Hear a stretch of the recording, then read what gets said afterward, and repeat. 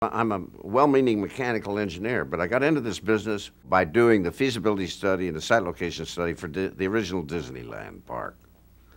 And I've done maybe 2,000 projects since then of the same kind. What I do is the economic side of the master plan, which is how does it work, how does it function?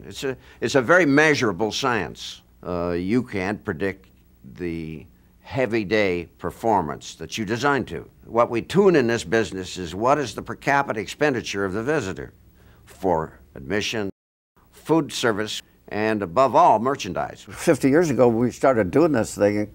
Everybody was doing it on the back of an envelope, if they did it at all. So I evolved a process, which was the charrette. And I would pick a group of 6 people. It would be a mix of talents. So we would lock ourselves up in a room and test the idea, like Walt's old storyboard. When our charrettes would get going, we would have some bloody fights. The clash of ideas is good for the whole process. I hired a lot of people into this work, and I looked for triangle people. One part was fascination with the numbers. So let's not just have a bunch of crazy ideas and we don't worry about the numbers. Then you got to have an explosive articulation,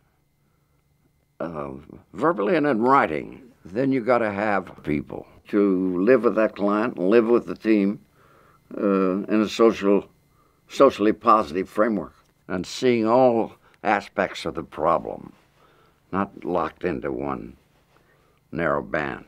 Walt had a certain form of special expertise. He was the world's greatest noticer. And he was always looking for how you could do what you're doing better. And that led to all kinds of inventions in the stuff he worked on, whether it was CalArts or whether it was Fantasia or whether it was a new amusement park or whether it was a ski resort. I think that's a form of genius and talent we need to work on. I could have very easily been locked into Disney. I wouldn't have had the experiences I did. Instead of, the last 2 decades I did 900 studies. I wouldn't have done that if I had not been free of entanglement and free and easy. We had a hell of a lot of fun doing some of these things together.